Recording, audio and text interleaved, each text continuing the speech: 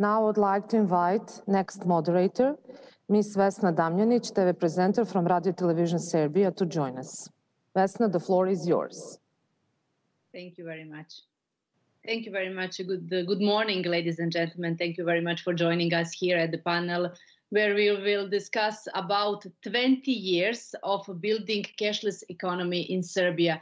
You know, you as we cannot imagine our life without card payment today, and how it is important to have a visa in our pocket. And what really has changed during these 20 years in Serbia, and what is ahead, I will talk about with my and your guest. It is Mr. Andrei Aleikin, Senior Director for Digital Solutions at Visa. Mr. Aleikin, good morning. Thank you very much for joining us here.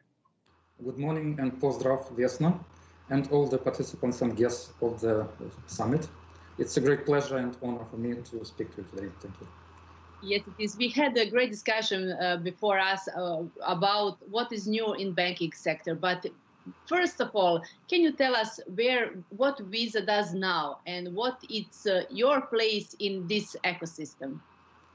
Thank you for this question, Vesna. I really think we need a small introduction, right? And Visa as a company and as a global service has emerged from a very simple idea: to give a person access to the money at his or her bank account using a very simple instrument, a key to account, which is a card. And this idea has been proposed 60 years ago by the founder of Visa, D. Hoc, together with a network which connected several banks together to enable payments using cards. And since then, this model, which we call four-party model, is still actually the same, although it now is seeing some changes, some extensions, like introduction of mobile operators, for example, to the gameplay. But still, there are four main participants: the issuing bank, which issues a card to the customer who goes to the merchant to pay with this card, the merchant who accepts the card and reads the credentials, which means that card number, some additional information, which points to the account of the customer in the bank, and the bank which is servicing the merchant, which is acquiring bank. This bank receives the request to get money from merchant, sends it to Visa, Visa sends to the bank who issued the card, and blocks the amount on the account. So this is how it works. It's quite simple, but this is a very powerful ecosystem where Visa stands in the center. Visa enables the communication between all these participants, enables the possibility for the customer to pay with his Visa card and use money from Visa account in any point in the world where Visa is providing the acceptance. And it also provides the function of clearing and settlement, of actual moving money between accounts at the end of the day. Besides that, Visa provides a set of rules, which are the accumulated experience of the company during 60 years, provides the measures for security of payments, provides the brand, which is one of the most trusted in the world. It's like number 5 on the list of most trusted brands in the world. And all this creates a very important ecosystem for the economy, which enables fast and secure movement of money. Yeah? And there are different ways how this money can be moved. The very simple thing from which Visa started is the payment transaction, which now, in a fashionable way, we call C2B, customer to business, when the customer pays to business. There is also a possibility to move money in reverse direction, from business to customer, using disbursement transactions. For example, disburse salaries to customers' cards.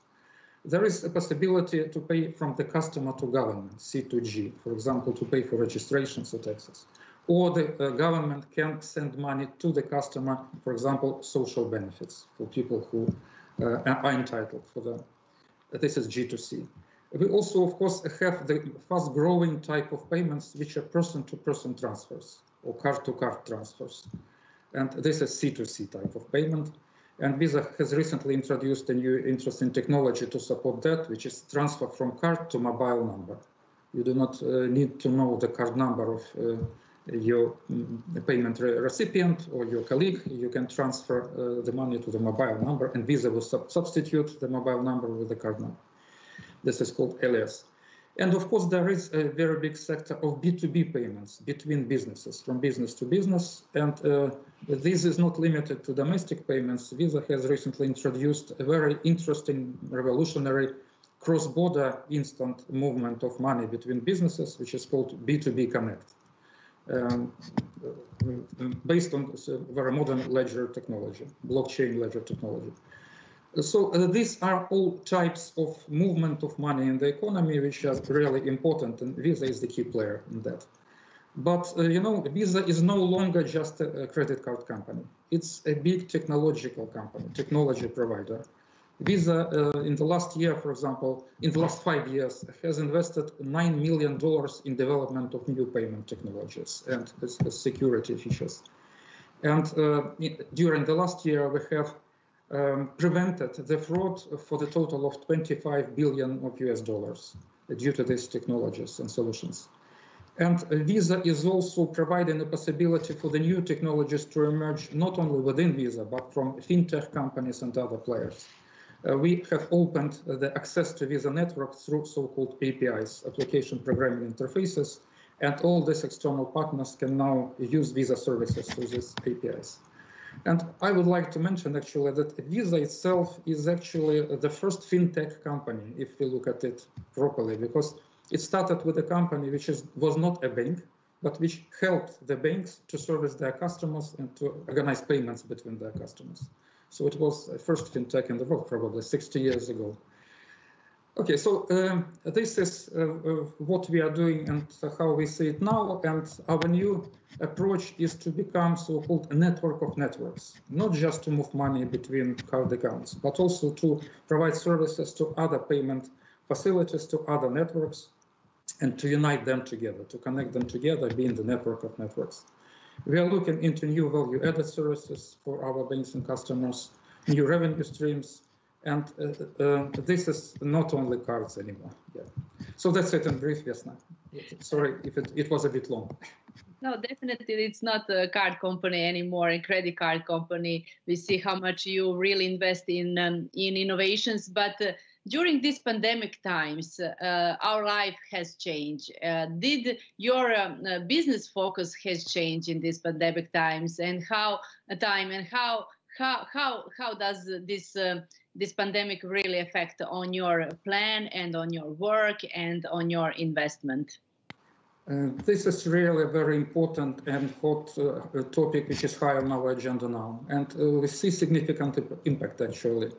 Of course, people are now trying to spend as little time as possible for doing things like payments. They try to avoid physical contact, even when they're trying to do physical payment at the merchant. They are trying to avoid going to the shop, and they use e-commerce more and more. And we really see this impact on the numbers on our business. We see that contactless transactions are growing very fast, and this is very positive actually. We see that e-commerce transactions are growing very fast. We see significant growth since last year during the COVID period. It's very natural. But we understand that we need to help the businesses in this difficult time with their transition to digital. And we are doing a lot of efforts, a lot of programs to support small businesses in their digitalization and their movement to e-commerce in particular. You probably heard about our campaign to support small businesses, which is called Where You Shop Matters. It's about incentivizing customers to use local businesses, to use contactless payments, to use e-commerce and with local businesses. And the short video a bit before our discussion was about that particular initiative. Visa has a global fund which has invested $210 million in support of small businesses during COVID period. We also are doing more technical things. For example, we have increased contactless limits to 5,000 dinars, which allows to make contactless transactions without entering PIN or authenticating yourself on the smartphone until this limit. We are, as I mentioned, creating new use cases for P2P transfers like alias. We are introducing new inexpensive technologies to accept contactless payments for small businesses like tap to phone, and I will speak about it later. And we're also proposing new technology for public transport, for contactless payments there, and also we'll discuss it when we speak about innovations. Yes, you have already mentioned some new possibilities. So what really, during these pandemic times, what new possibilities have emerged, especially because of this contactless payment, and what is new has Visa? The tap to phone is a very good example of what new we can offer.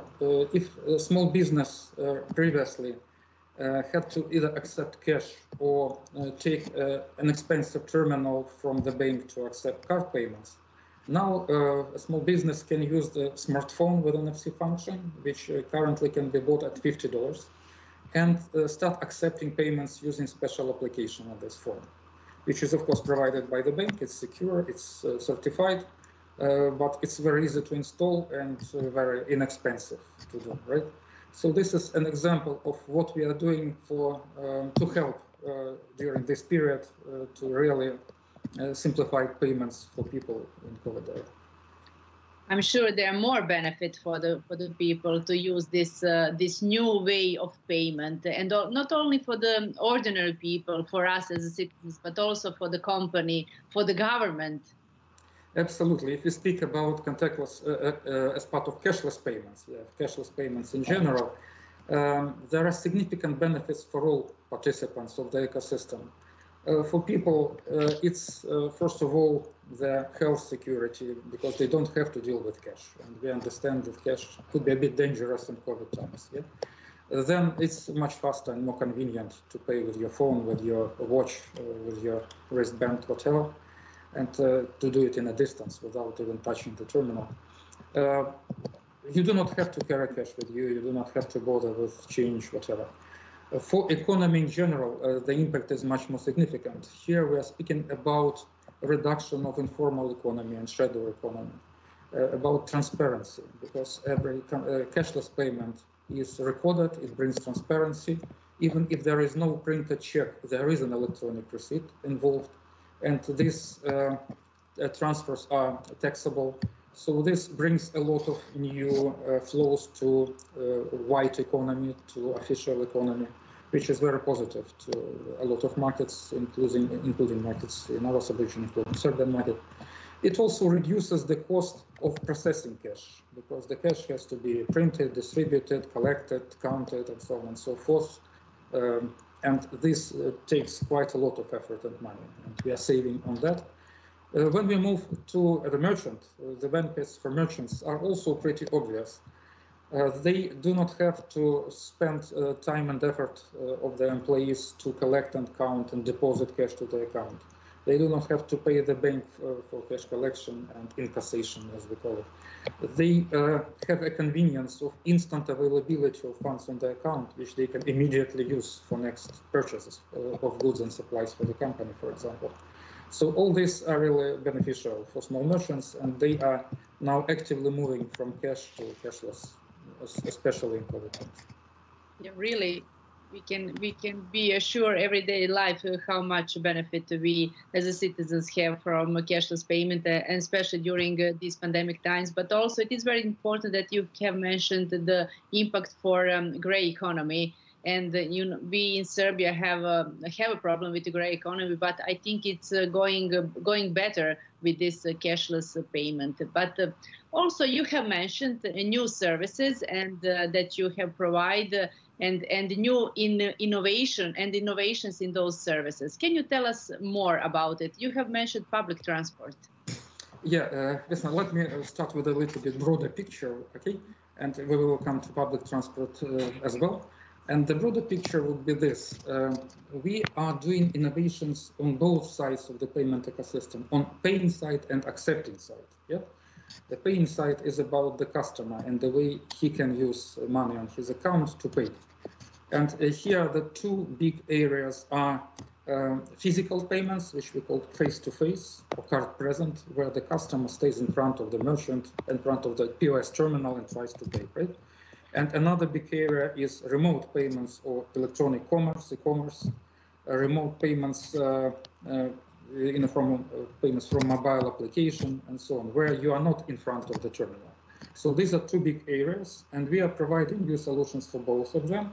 And also we are working on solutions for acceptance side, how to accept these payments in the most easy, convenient, and simple way. So let's start with the payer side. And if you don't mind, I will show a slide which will help us to understand what are the new things which we are doing in this area. Okay, just 1 second. Please confirm when you can see it.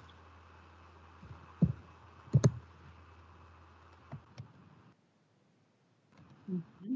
Yes, we can see. Okay.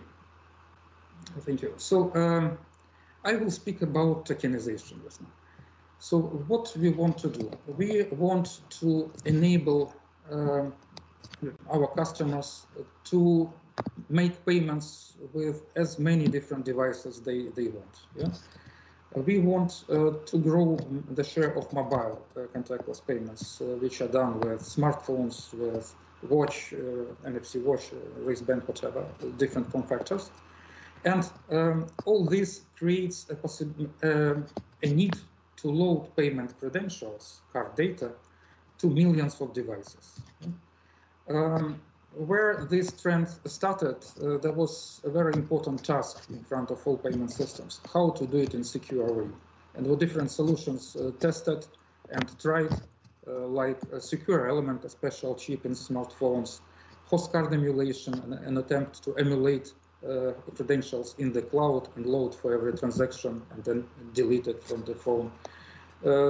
Different technologies, but the most efficient as of today is so-called tokenization. The idea of this technology is that we do not load the real card data to our smartphones, our devices. We load a special token which is emulator of a card data. It's a pointer. It's the digital credential record which looks like card data, but in reality it's not. When the fraudster gets this information, the fraudster will not be able to do anything with it. Will not be able to do a payment transaction because a token as card credential is limited to a certain device, certain area of use, and it protects the real card data much more efficiently than previous solutions. So what we are working on for the past couple of years, we worked hard to replace card data with tokens in physical world, in wallets, in mobile payments, and we have launched a number of solutions with Apple Pay, Google Pay, a number of markets, including the launch of Apple Pay in Serbia with Raiffeisen Bank. And we also loaded tokens to issuer wallets, the mobile applications of banks, where now people can pay using these applications at contactless terminals, right? This is due to tokens, which replaced cards in all the solutions. But we are now moving this idea and this technology to another big area, to electronic commerce. And this is very important innovation which we are working on now. When the real card data will be replaced with tokens in e-commerce, it will provide a lot of benefits. And first of all, it's security, because the same idea, token protects real card data very well, and the fraudsters will not be able to use it. Secondly, automated lifecycle management, as we call it, which means replacement of card details when your card has expired or has been blocked or lost, whatever. If you have registered your card at multiple websites, and if the card got expired, now you need to do manual re-registration at every website, right? With tokens, all of this will be done automatically for you. You will not have to take care of that. Then you will be able to see the real design of the card, the picture of your real card when you're making payments in e-commerce every time due to tokens and the whole infrastructure. And moreover, there is an interesting service which we call digital skins, where banks can offer the customers to choose their own design or to replace it every day or as frequently as they want. Very interesting new possibilities. And there are some other benefits. I will not spend too much time on that. So this is a very big and important innovation which we are working on now.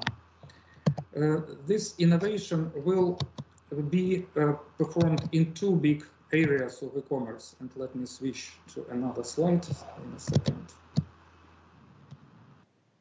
You can see it.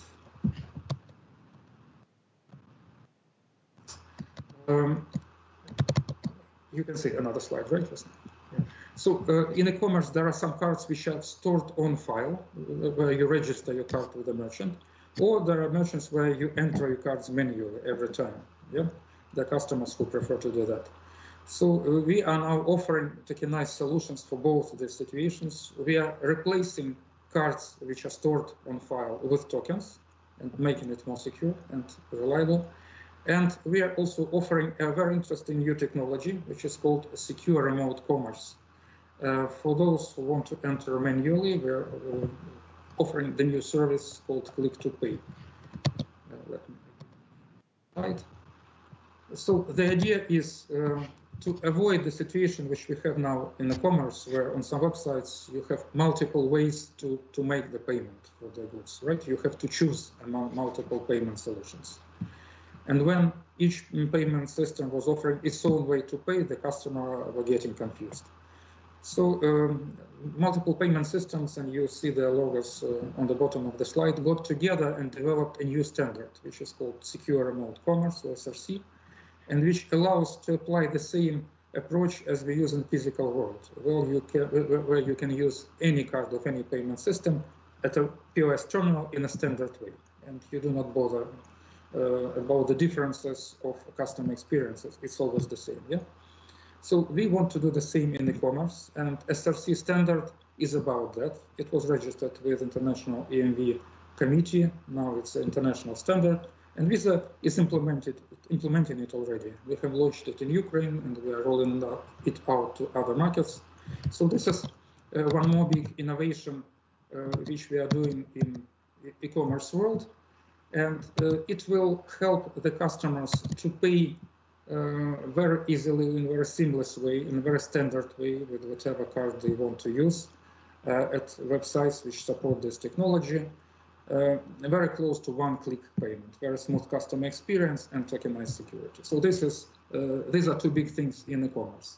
And now let me switch to the area of acceptance of payments. I've already mentioned to you that we have the new technology for accepting contactless payments, which we call tap to phone. There is another popular name, SoftPOS, software POS, software POS terminal, right? And this is a technology which allows to convert any NFC smartphone into a terminal accepting contactless cards and smartphones for any small merchant or large merchant. We have also tried this solution for public transport already in a small city of Borisov in Belarus, and it works okay. So in the last year, we have completed the certification and launched 7 different programs of tap to phone.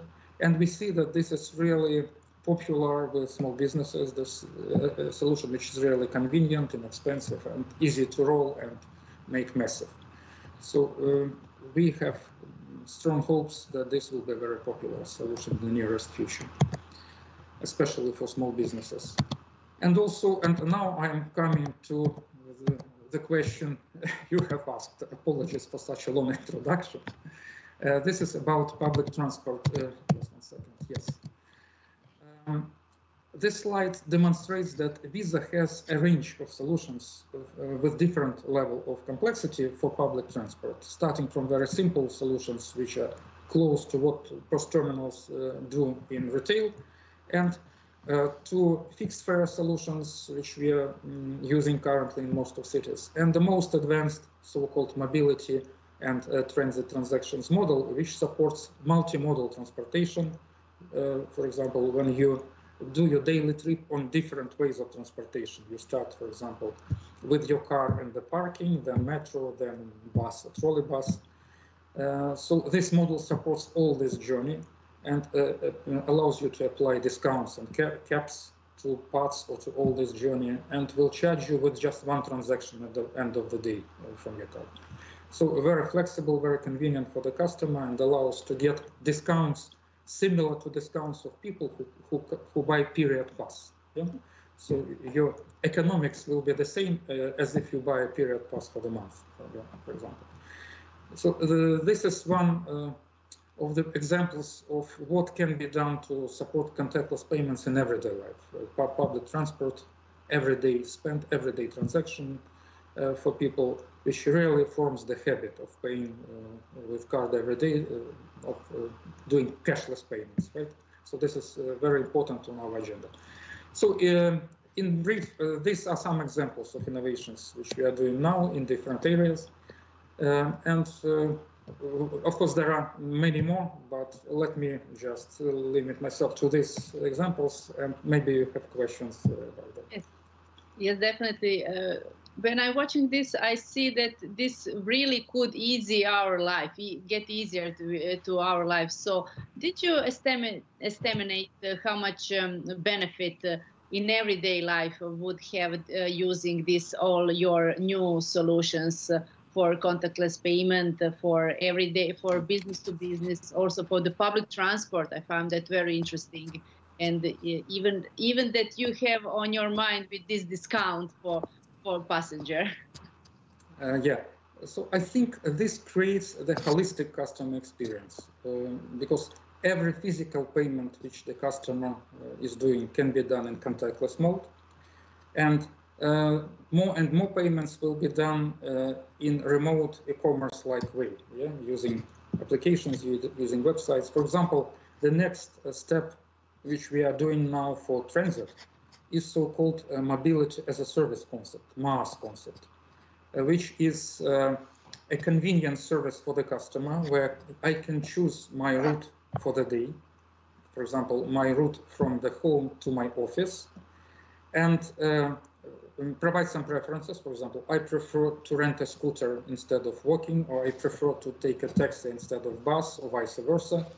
And then the application, the system will build the route for me with a number of options which I can choose from. And I will pay with just one transaction without doing any effort. This amount will be charged automatically to my card. This is a holistic view of the transit solution, right? This can include parking, for example. This can include renting of a car or scooter or whatever, other components of the urban mobility journey. If we speak about my everyday experience, I will pay for coffee with contactless. I will pay for lunch with contactless. And this will be a habit where I do not need cash at all. You know? I do not need cash throughout all my day. And actually, I'm already very rarely using cash myself. Probably you do the same. Yes, exactly. I never have cash with myself. that is sometimes problem in Serbia. And speaking about Serbia, what about this content? What is your experience when it comes to digital solution here in Serbia from our company? Yeah, we value very much the help of our partners when we implement digital solutions in Serbia. I think the specifics of Serbian markets and Serbian banks is that many of them belong to large international groups. And sometimes the decision to roll out new technology is made not on the level of a Serbian bank, but on the level of the group headquarters, which sometimes takes a bit more time and adds bureaucracy, to be honest. But still, we are launching new technologies in Serbian market, and the latest examples are the launches of Apple Pay in Serbia and Montenegro, Raiffeisen in Serbia, for example. This trend will continue definitely with other banks. We are waiting for Google Pay to come to Serbia and for other wallets. We really count on tap-to-phone technology. We believe that it may help the Serbian market, help small and medium enterprises to start accepting cashless payments and to switch from traditional terminals sometimes to save costs. So it's really a market hungry for innovations. And we see our task in bringing them to Serbian market, and we are doing that. I think people now, because of this pandemic time, we are quite ready for new solution, and we are more digitally aware of all these benefits that we really have with good digital solutions. And where do you see biggest challenge for this time period, not only for your company, but and not only for Serbia, but globally, if we are talking about for contactless payment and all this digital solution for payment? Yeah, let me first of all illustrate what you have just said with example that Serbian customers are really very eager to use new technologies. The number of contactless payment transactions in Serbia increased by 40% in the last year, in 1 year. And the penetration of contactless payments in face-to-face payments, in terminals, is about 80%, which is probably one of the highest in our sub-region. The higher number is only in Georgia, which has a unique situation with 96% penetration of contactless payments. But this is a special case, I would say. So it's really good progress and really a confirmation of the readiness of people to use new technologies and contactless in particular. The challenges related to COVID and the current situation, I think, are in our reaction to them, in our quick understanding that changes are needed, that this new reality may be for long. The digital commerce is here and we have to switch to it. Yep. And small businesses and medium businesses are doing it already. They're seeing the need to switch to digital commerce. And the sooner we do it, the more efficient way we do it, the better for all of us. So this is a challenge to do it quickly and smoothly. And we're ready to help with that, including public transport, by the way. Especially. And at the end, I like to ask all people that I'm talking about digital solutions, but generally during this pandemic time, where do you see your company, your business in 5 years period? But I think it's too long. Maybe we can see, where do you see it in 1 year period here in Serbia and globally, and what we will have new? Yes, you are right, Vesna. It's very difficult to predict anything for 5-year period, really. You see the situation is changing so rapidly, and in payments area especially, it's a very fast changing industry. But what I believe is very easy to predict is that the move from cash to cashless will continue and will enhance every year and every month, actually. I really believe in that, it's obvious. Then the move to digital credentials, to cardless credentials, I mean digital in form of tokens, for example. This is the way which will dominate in the very nearest future. So we will have all these credentials loaded to our devices, we will be using them easily, and there will be no need to go to the bank to get your card anymore. There will be remote ways to authenticate yourself and open account and issue a card in minutes or possibly even seconds. In one of the previous presentations today, one of the colleagues mentioned about remote authentication, which will be possible in Serbia. So this is a very important supportive news and supportive technology to enable this digital way of living. Digital issuance of cards, of course, is already existing. It will proliferate. No plastic issuing. Plastic is probably going away gradually. Contactless dominating in face-to-face payments and physical payments, and tokens dominating in e-commerce. So that's, I think, the nearest future which we will see. Nearest future. And there's always matter of security. How secure is used this new digital solution for payment? Tokens, which I've mentioned today several times, provide really a new level of security combined with convenience, with smooth customer experience. And this is not only because token replaces the sensitive card data with something different, with token credentials, which are better protected, but also it's because there is a lot of additional information which can be passed in a token transaction to the bank, for example. And when bank makes a decision, is it a real customer or a fraudster? Is it a real transaction which I should approve or a fraud transaction which I should decline? Now the bank will have much more information to make this decision. The bank will know what is the device which is used in this transaction? Is it the same device which was used to get this token or different? Was this device used for previous transactions like that or not? What is the history of transactions of this customer, of this merchant, of this device? What is the risk score for all of them, which is provided by Visa? Visa calculates it in real time. With this all information, it will be much easier to protect the customer and separate the customer from a fraudster. You see? So I really believe that we are coming to the era of much higher security with much more smooth and flawless customer experience. I will not have to enter OTP, one-time password, every time for a commerce transaction, because my device, my token, my previous behavior, and biometric parameters will all be used to recognize me without asking me to enter a password. You know? This is what we are coming to. Great, very easy, very efficient. And yeah.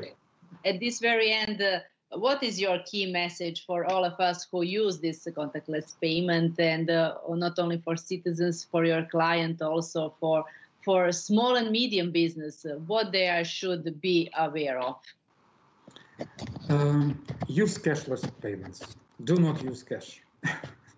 This would be my key message. And there are a lot of ways to do that, and we are offering new ways. Please be open to these new ways to pay and to accept payments. Use your smartphones to pay and to accept payments. Use these proliferating new solutions which are much easier, better protected, and provide smooth customer experience. And use Visa cards and Visa solutions. Visa is the best way to pay and be paid. This is our motto, and I believe it reflects the reality. Thank you, Mr. Aleikin, really, for this great conversation. We heard so much new information, very useful for everyday's life. I hope our listeners also and viewers also had enjoyed. I really thank you once again for joining us here at this panel. And now I give floor to a new panelist and new moderator. Thank you very much. Thank you very much. Thank you very much, Vesna, for this discussion and for this opportunity. Thank you. It was a pleasure. Thank you. Have a good day. Thank you.